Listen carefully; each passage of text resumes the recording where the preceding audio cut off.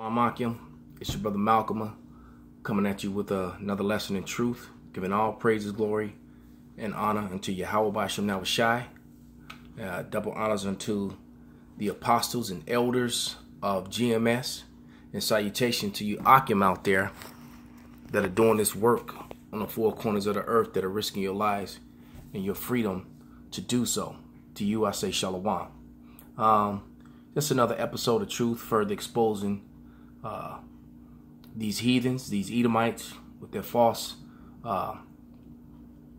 plantation, colonialized Christianity, and also these false brethren who have been deceived by the left-hand side. Okay, this we're going to talk about the right and the left-hand side, and that Yahushai, which is our Lord and Savior, who the world ignorantly calls Jesus Christ, he sits at the right-hand side of the Father, and that Satan does his bidding off the left-hand side.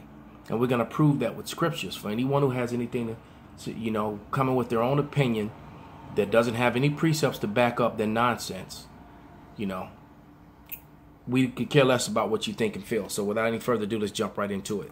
This is Job, the 2nd chapter, and it reads, "And again there came a day when the sons of power came to present themselves before Yahweh, and Satan came also among them to present himself before Yahweh." The same account is in Job, the 1st chapter, the 6th verse. "And Yahweh said unto Satan, From whence comest thou? And Satan answered Yahweh and said, From going to and fro in the earth, and from walking up and down it." All right, what's the same account is mentioned in Job chapter 1, verse 7. Here's what you just witnessed. This has completely destroyed the Christianity doctrine that Satan was kicked out of heaven and that he's fighting against the Most High. He's reporting to the Lord and obeying him, his every command, and doing what he's ordered. All right. And also, being that all fake and false Christianity derives from the Catholic religion, which is pushed by the so-called white man who inherited that when he hijacked it, when he took over Europe and pushed the Israelites that was left out of Europe. Okay, when he took over Portugal and Spain, he inherited that. Okay, and he pushed that mark of death, that whole to and fro and up and down. That's what those Catholics do. And to prove that what I said is accurate and correct, here's a biblical, a Bible dictionary, all right, which was put together by, it's a Thomas Nelson Bible dictionary, all right, pocket reference in series. So the scholars of Thomas Nelson, they put this together, and here it is, and there it is. The cross is nothing but an X turned on its side. Okay, it's the mark of death. It's the Roman numeral 10, which means you have been X'd out. You have been killed. So Satan was making an X, looking what he was going to kill or destroy. So it's just quite ironic that every time you see a silly Catholic go by a Catholic church, that they put the mark of death on themselves, and then they say that they're blessing themselves. You're putting the mark of death on you, and the only place it's referenced in the Holy Scriptures is in the book of Job 1 and the book of Job, the second chapter, when Satan does it. That was just an extra tidbit for you. And I'm going to read. It said the definition. It says cross. The cross is as a means inflicted death in the most cruel and shameful way, was used by the Phoenicians, from whom it passed to the Greeks and the Romans. All right, and Phoenicians were Hamites, so-called Africans today, okay, that lived in the land of Canaan, which Esau loves to make them white in movies, because that's because it's going to be kind of hard to let the Israelites be pale complected when the Phoenicians are the Phoenicians are brethren to the Canaanites, and the Philistines are the people that the Israelites were fighting. And that would be an awful, embarrassing, and hard thing to explain if they showed the Phoenicians being what they really are. All right. Anyone who wants to argue that, go back and watch the history of the Middle East. Start with part 4 and 5, then read and then watch 1 through 3. Okay. But it said the Phoenicians from whom it passed to the Greeks and the Romans, is consisted of two beams of wood nailed one to another in the form of an X or T or a plus sign. The last, which is the most familiar to use in art, was probably the shape of Hamashiach's cross. So there it is. That's the definition came out of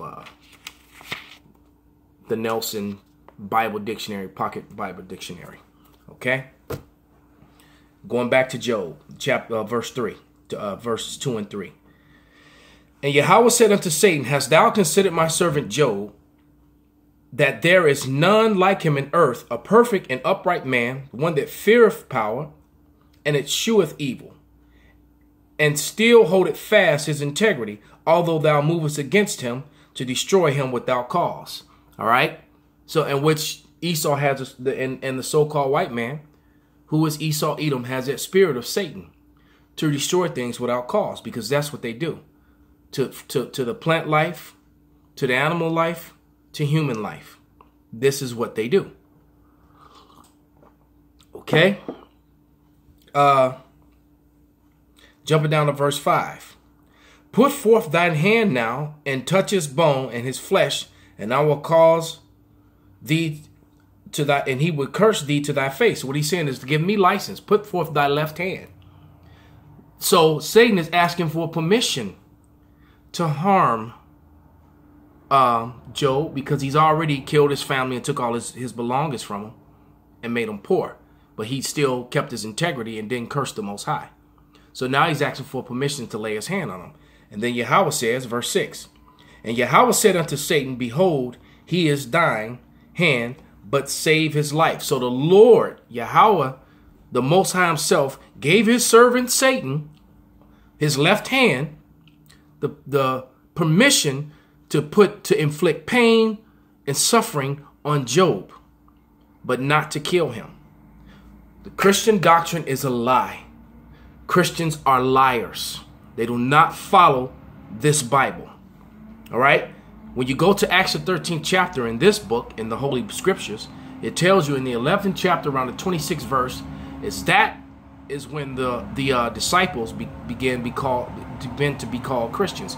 The disciples were all Israelites. All right? So the truth of the matter is, to be a true Christian, you're an Israelite. And what were the disciples following? What were they teaching? They were teaching from the book of the prophets, the Old Testament. That's what they were teaching. Okay? To further prove this point, I'm going to get a definition about the left hand and the right hand. So here's the left hand. This is coming out of the Winston Simplified Dictionary, Encyclopedic Edition, 1933. Okay? Left hand. Left-handed. Situated on the left side. Sinister. Okay? When you go to left-handed, going down to definition 4 and 5, which are keeping in context, it says awkward or malicious. Your left-handed, King David and the Most High himself had warriors that fought with the left and the right-hand side. All right, it's a gift if you can fight with your left-hand side. Those are some of the most feared and dangerous warriors, because they do everything that you've been trained to do just as well off the opposite side. Most fighters are used to facing people whose techniques are very similar to their own, and they learn to counter someone who throws just like them. It's awkward when someone's is opposite of you. You know, that takes a different level of training to even deal with it. For example, if you got a left-handed kickboxer or a left-hand boxer that you have to face, you have to bring in other sparring partners that fight that way to get you accustomed to it, or you will get sleeped. All right. This is the right hand. It says, of pertaining to or situated on the right side, the opposite of the left, chiefly relied upon. And that would be explained the position of Yahweh Shai. He sits at the right-hand side of the Father. And he's chiefly relied upon because the Most High gave him the power to create everything, including the rest of the angels and the spirits and the elect. Okay? Moving on to prove the point further. This is a short, quick, precise lesson. going to go to the book of Kings to seal this thing up. All right. This is 1 Kings, the 22nd chapter, starting at the 19th verse. And he said, hear thou therefore the word of Yahweh. I saw the Lord sitting upon his throne, and all the host of heaven standing by him on his right hand and on his left. All right. And Yahweh said, who shall persuade Ahab that he may go to fall in Ramoth Gilead? And one said on this matter, and another said on that matter. And there came forth a lion spirit and stood before Yahweh and said, I will persuade him. And Yahweh said unto him, wherewith? And he said, I will go forth, and I will be a lying spirit in the mouth of his prophets. And he said, thou persuadest him, and prevail also. Go forth and do so. The Lord ordained this spirit, who's a left-hand side minion of Satan, to go forth and be a lying spirit in the mouth of this man's prophets, the false prophets. Just like there's lying spirits talking to guys now, telling guys that we can't talk about Esau. How can you teach the Bible without talking about Esau? Okay. Guys saying that Esau won't be done away with. All right. It's an epidemic or a catastrophe of an oil spill, man. Like the horizon of these Israelites out here, man. And they don't even know it, that their engine's about to lock up. Because they still running full steam ahead, not paying attention to that engine light that's flashing. All right.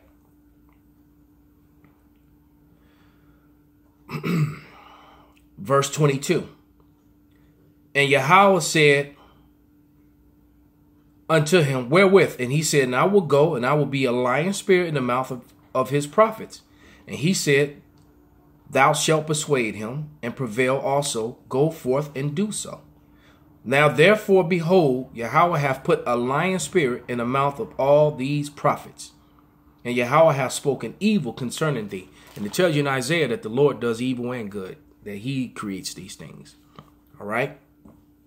Period. Okay. Let me get just a couple precepts real quick. This is I'm gonna go to the book of Judges. Actually, 3 precepts. Book of Judges 9 and 3. Just to solidify this point. 9 and 23. And Yahweh sent an evil spirit between Amalek and the men of Shechem, and the men of Shechem dealt treacherously with Amalek. So the Lord does that, man. For all this Christian doctrine, God is love and love, love, love. No, he's not. You're a liar and you don't know the scriptures. Okay? Job, back in the book of Job, Job 12 and 16.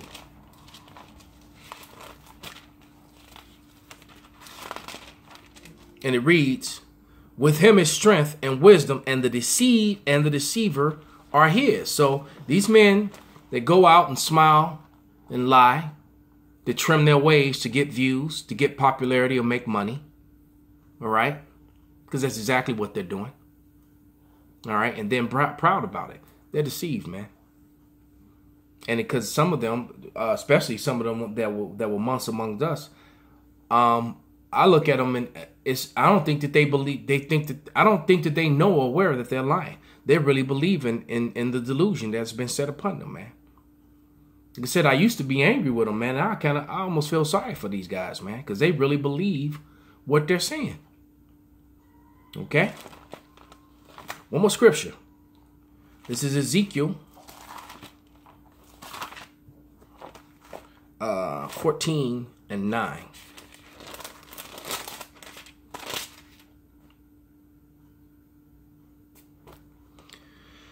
And it reads, and if a prophet be deceived when he has spoken a thing, I, Yahweh, have deceived that prophet.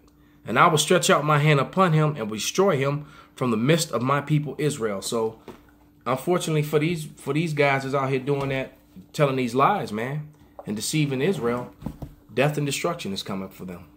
With that, I'm going to say, Shalom.